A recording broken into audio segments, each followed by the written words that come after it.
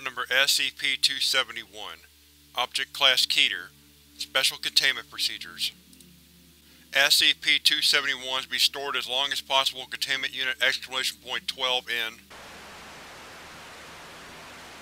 on a meter-high stone pedestal, SCP-271-01, which will be flooded with water and sealed off in a hollow 5 cm thick sphere composed of glass saturated with iron.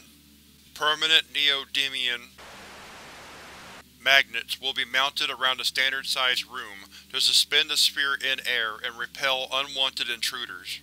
The room will be lined with pyrolytic carbon to contain the magnetic field generated by the magnets.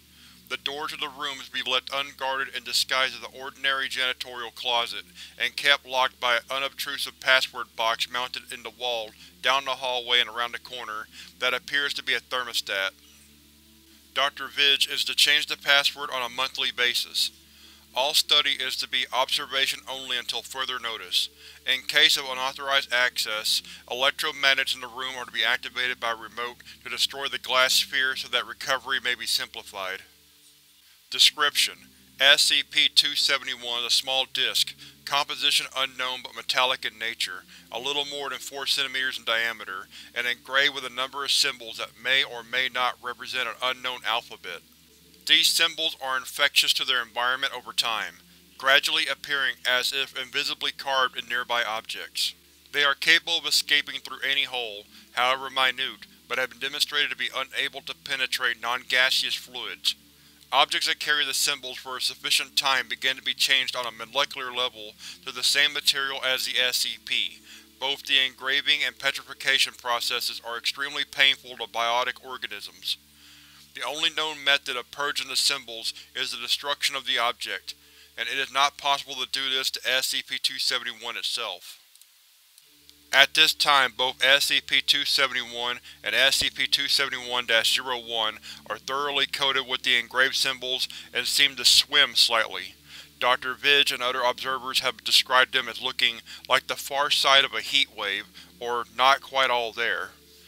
The symbols also appear to have fractalized somewhat.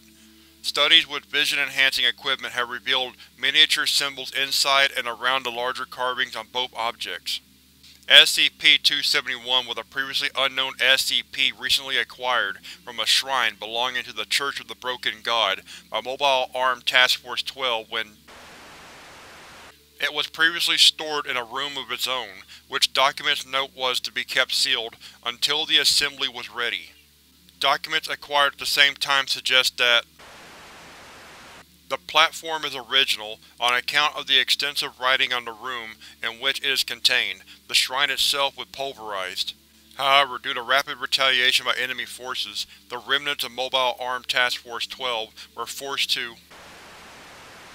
Contact has been re-established, but the nature of the SCP and the enemy seekers prevent easy recovery, and is currently considered more advisable for the SCP to remain hidden if comparatively unprotected than to attract attention by launching a very expensive recovery mission.